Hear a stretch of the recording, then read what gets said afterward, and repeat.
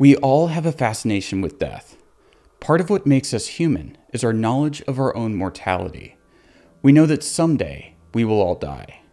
This idea of mortality has led to the growth of religions and philosophies as well as scientific advancements. We fight against death, knowing that we will almost certainly lose, but we fight anyways. And you know what? We've been pretty successful.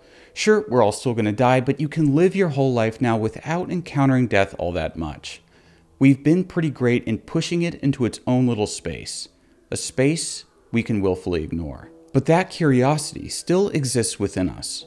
We're drawn to images of gore, carnage, and destruction, but we don't see those images in real life. We see them on a screen.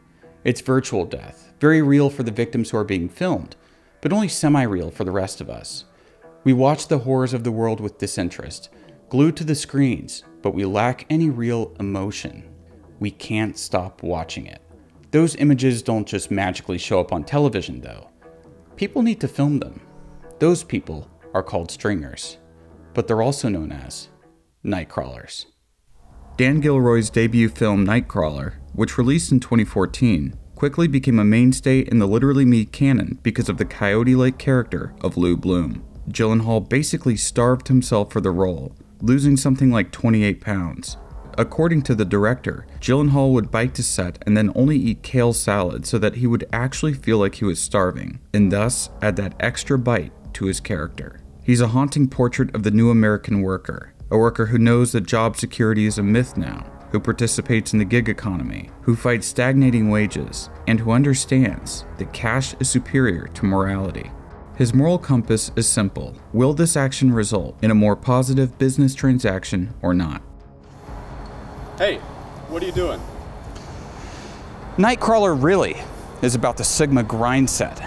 If you want to be like Lou Bloom, if you want to be as financially successful as he is, then you have to work long hours, basically not eat, basically not sleep, read a ton of self-help and business books, and maybe, just maybe, bend the law.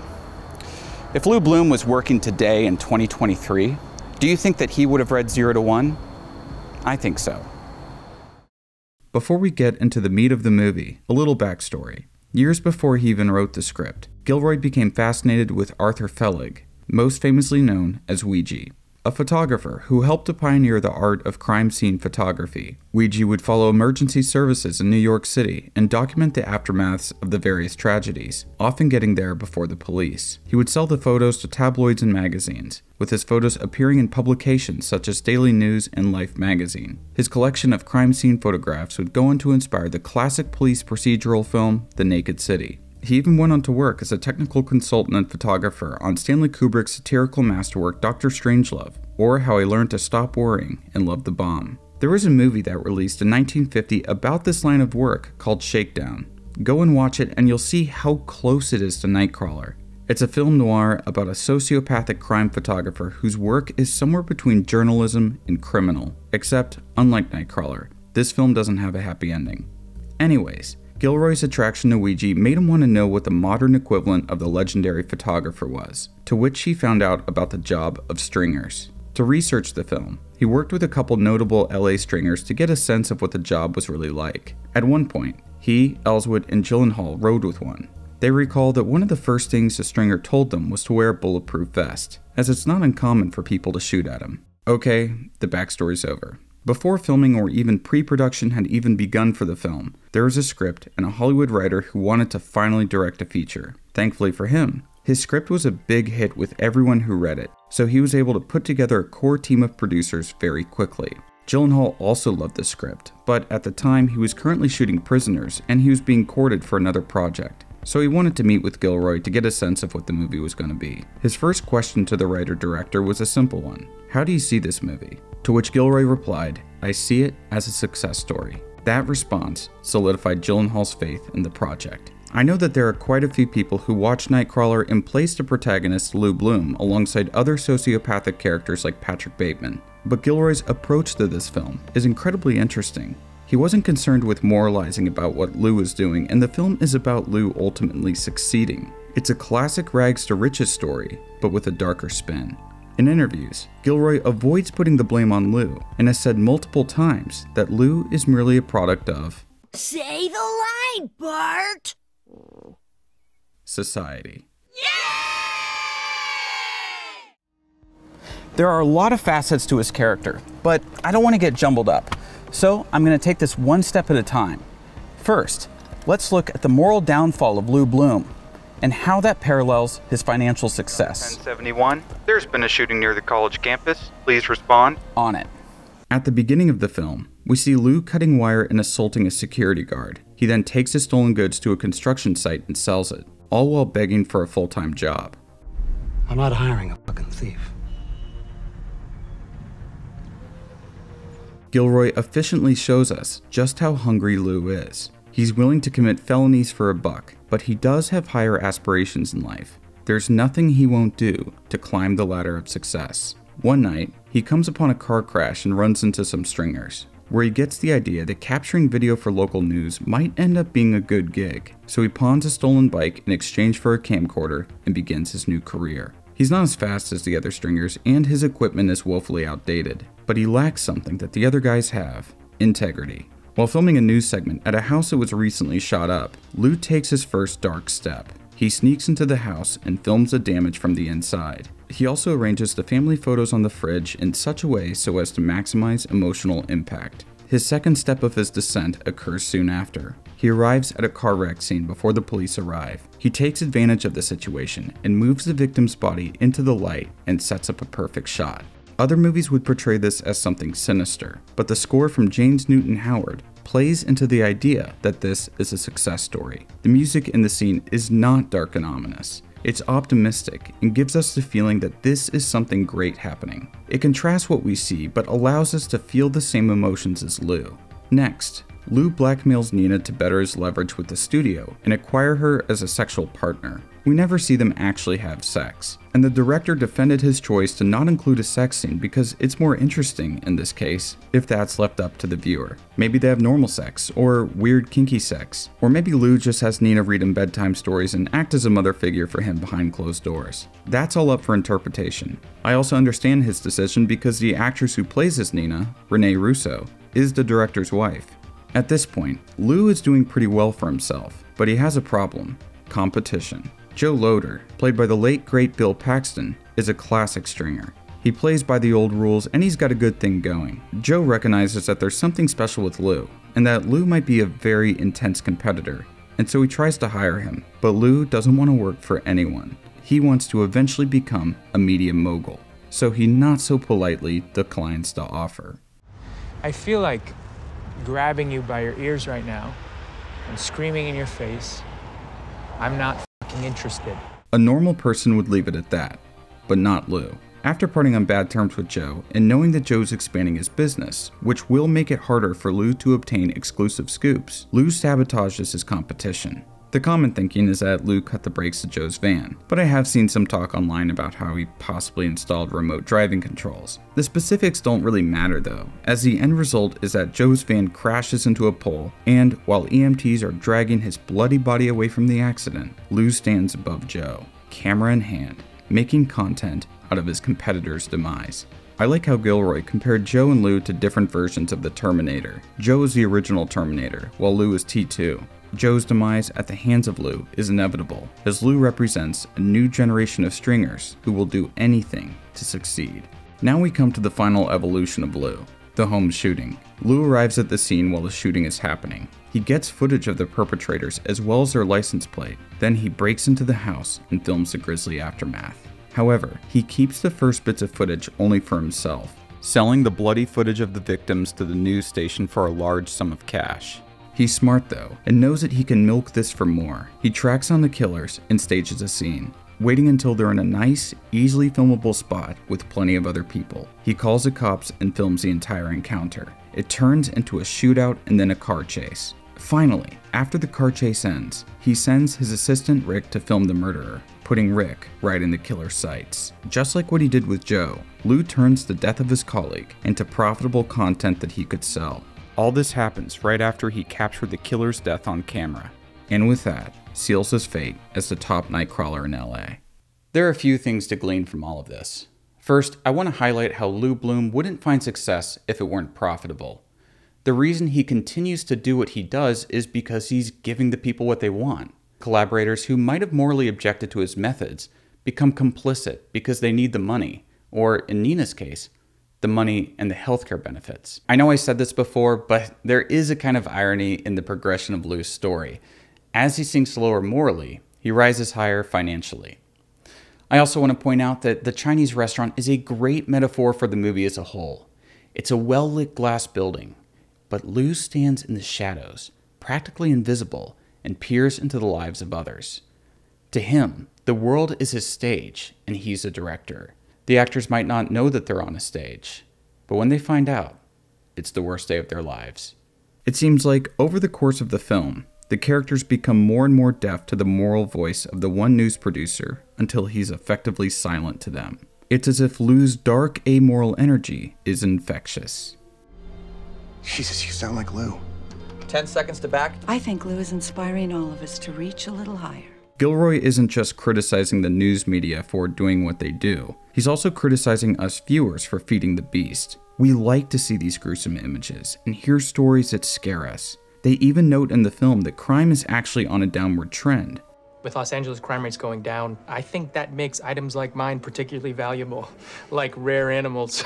But it's their job to make it seem like it's just the opposite. For example, when it breaks that the home invasion was a drug deal gone wrong, they hold the story because they know that fear sells. And when the masses feel fear about something, they voraciously consume all media related to it.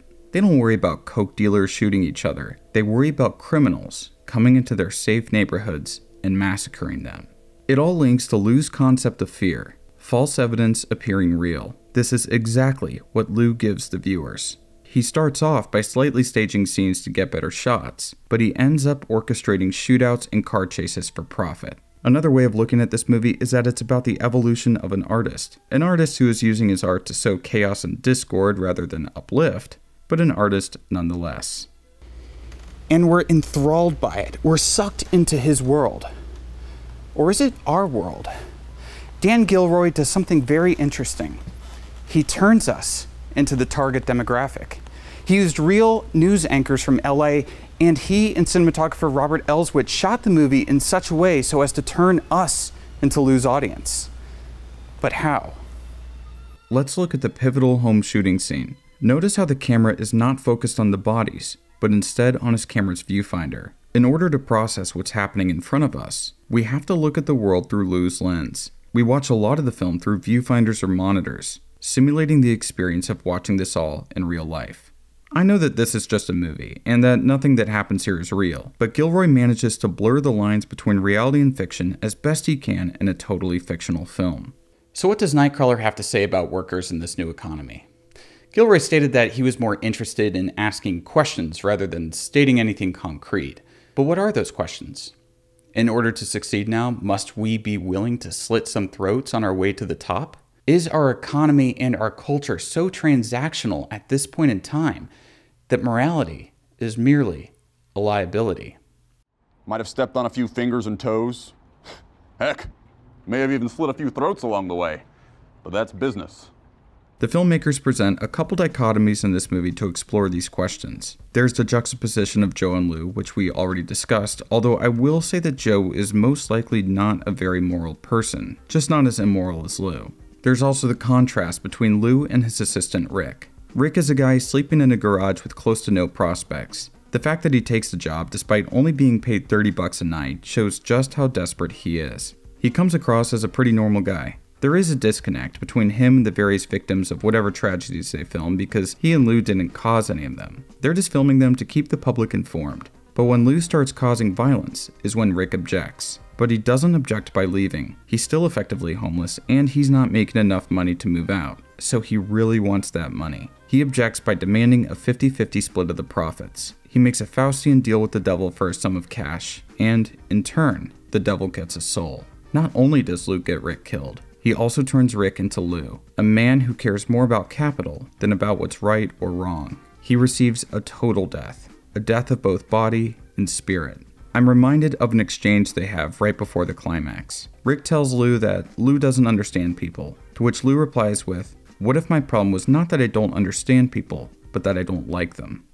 What if I was obliged to hurt you for something like this? Watching Lou is like watching some kind of inhuman creature try to be human.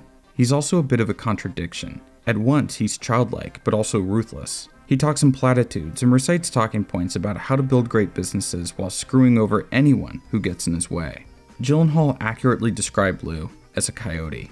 He's hungry, animalistic, only thinking about what he can do that will benefit him. He doesn't think in human terms. You left your dead partner. Well, the ambulance has arrived. They're trained professionals. There might be an argument that Lou is the Nietzschean Übermensch, but I don't buy it. After saying how he doesn't like people, I think that he's acting against society rather than trying to forge a new path. He rebels against the thou shalts that the ethical news editor gives to him. But let's say that he has ascended morality to become a conqueror, or to keep with Nietzsche's idea, a child. What exactly has he conquered?